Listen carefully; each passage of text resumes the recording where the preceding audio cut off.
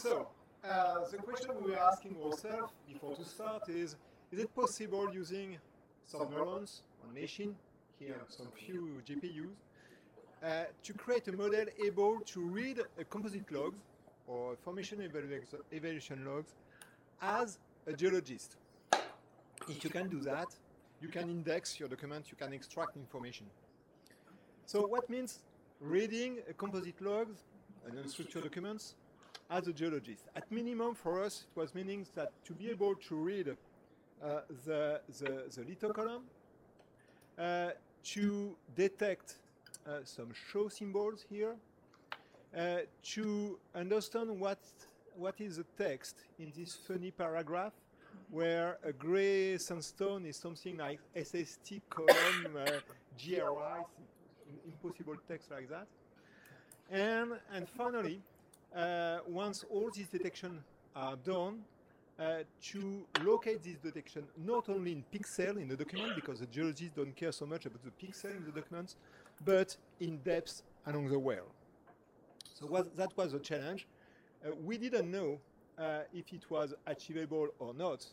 And we have been participating to some hackathon like the one yesterday, trying to make some first prototype, trying to solve this issue. But we have been very much encouraged by a company you know here, Equinor, who asked us to show us what is possible to do using a prototype. And they have explained us, encouraging us, because they say that composites are for them some key documents, because it's a good synthesis of measurement and observation done by the well-site geologist at the time of drilling. And frequently, this information is not so well used just because it's frequently stored in a stupid PDF, and that is not a machine-readable format. So, at first we'll see the way we have tried to solve this problem. We have selected a CNN architecture at first to read, to understand the lithological interval, and we have selected YOLO to do that, which is one of the CNN, which is very used, we'll see, for certain detection. Second challenge was to detect those small description paragraph, and we have been using YOLO to detect the paragraph, and our classical text solution, IQC, to OCR the contents and to classify the contents using a bag of words technique. And finally, the last tool was to detect some depth mark in the composite and finding a relation, using that, finding a relation between the pixel and the depth measurements. And for that, we have used also some classical text method to pick up those values and locate those values in the composite. Few words about YOLO. YOLO, it's a CNN network, very widely used for detecting patterns, graphic patterns in picture or in video. In video, because it's a fast system, maybe not the more accurate according to the recent benchmark, but it has a particularity either to go very fast, to train very fast, or also to train on a small architecture. And it was important for us to make this prototype on a lean environment, because we were not sure it will work, so it's better to fail from a cheap environment than from an expensive one. And also, using a tight environment oblige you to see rapidly the limits of your prototype and what are the main factor limiting the accuracy of your models.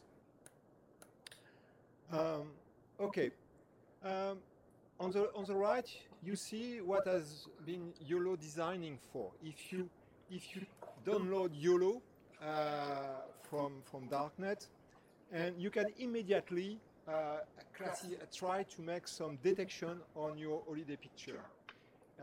It has been trained for that, it has been designed for that, and it's very good, distinguish your children or a boat or a bicycle, car, or on picture and video.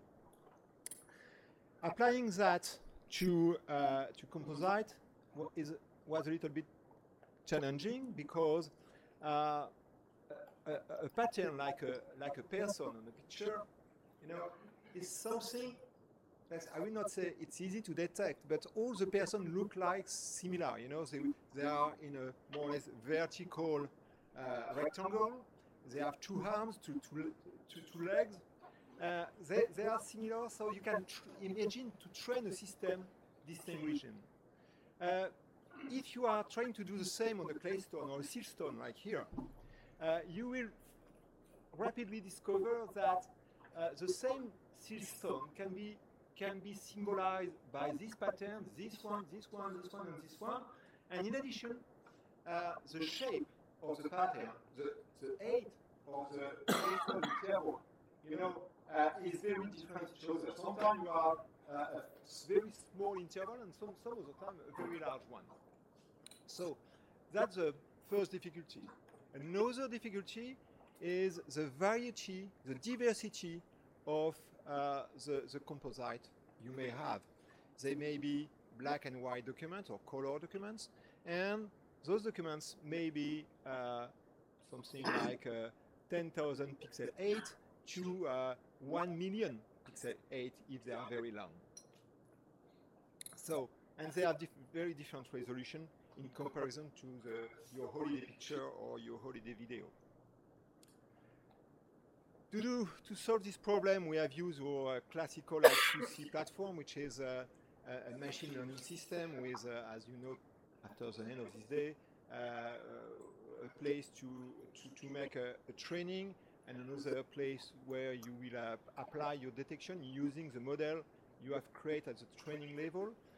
An advantage of this platform is maybe its graphic user interface, which allows to collect the user experience when you QC the result. You can, every time you just validate or refute a detection or edit a detection, that create a new label which can be taken into account to update your model. Let's zoom a little bit on the process to train the graphic model to detect the lithology and the symbols and the description. Again, we start some very different documents. A huge variety in terms of format, in terms of shapes. So, in order to make the process possible, the first step is to reduce this diversity by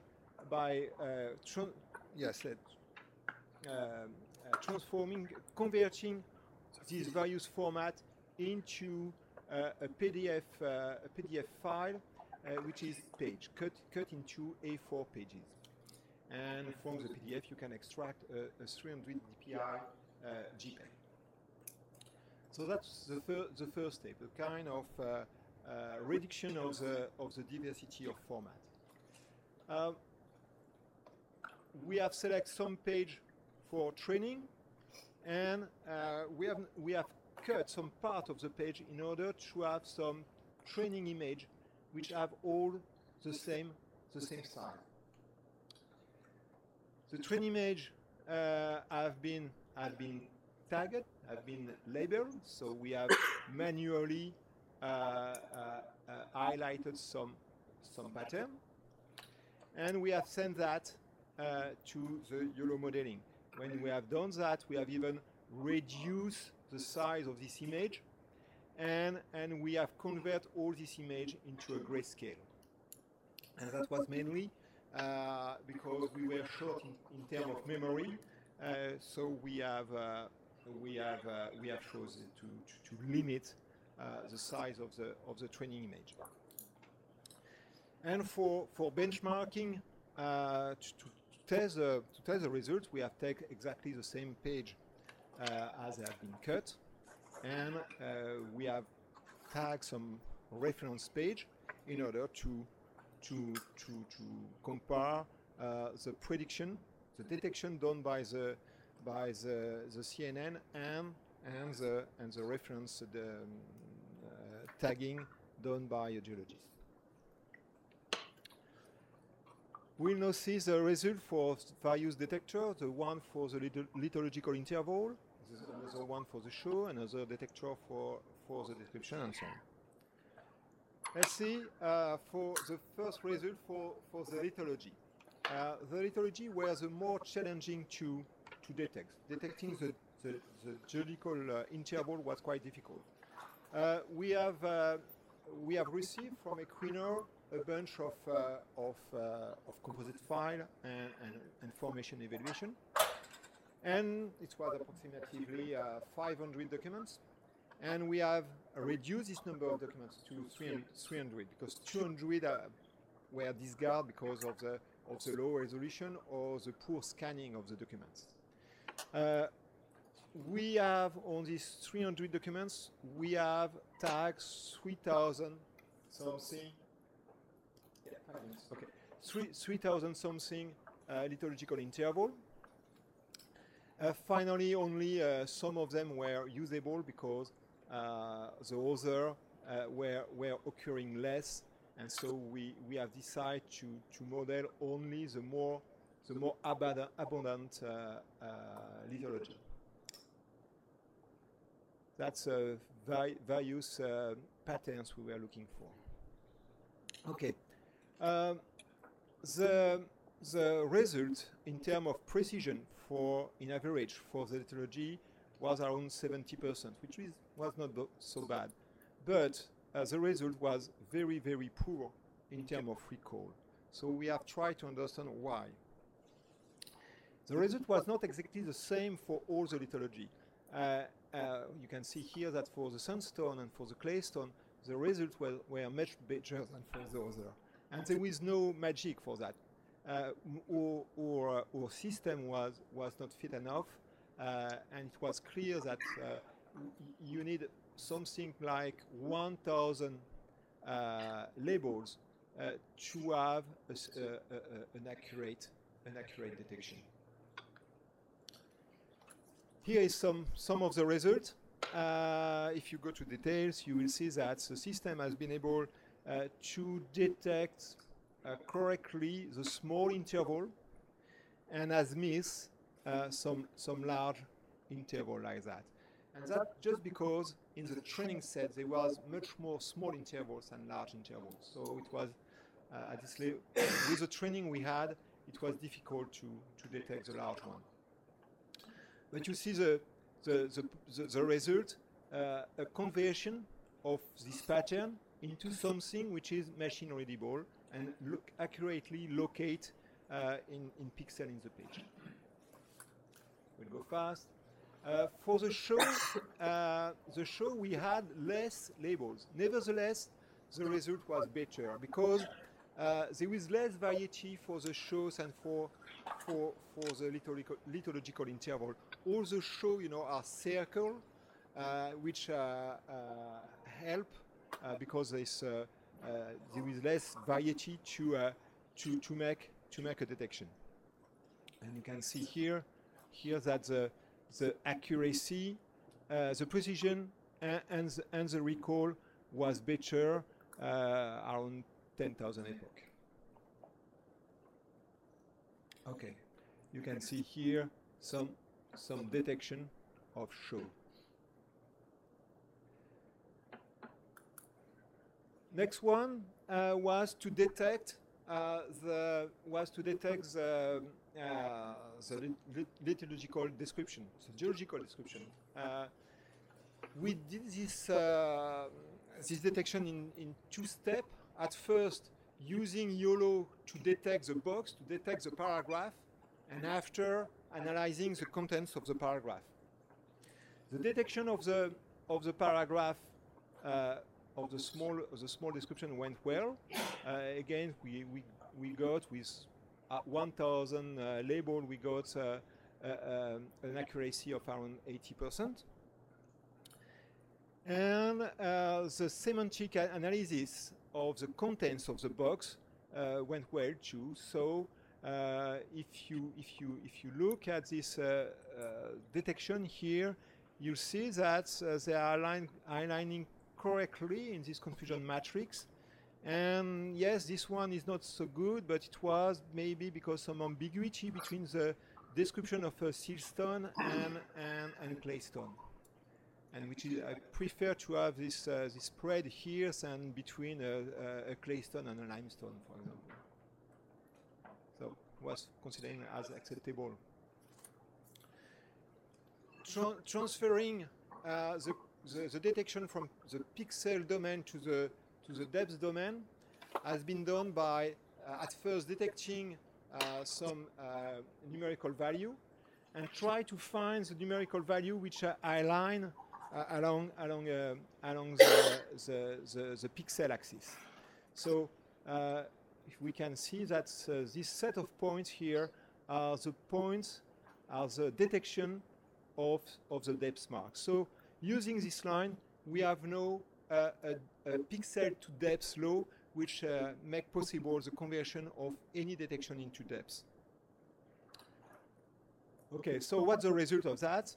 As an input, we have start with some PDF, and as an output, we have a CSV file where we have the automatically detect the well name, detect some features, the lithological interval or description or shows, and we have located them in depth. Okay, so I will go fast to the conclusion. What we have done is just a prototype.